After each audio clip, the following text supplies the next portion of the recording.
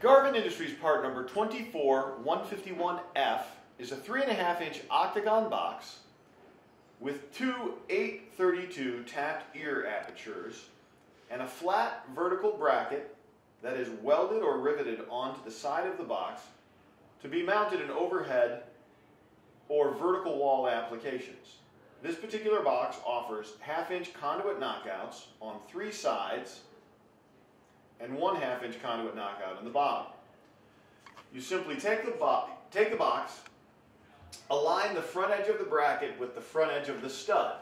That gives you a reveal, so when your finished wall surface is installed, the opening of the box is flat and smooth and ready for your finished electronic or electrical device installation.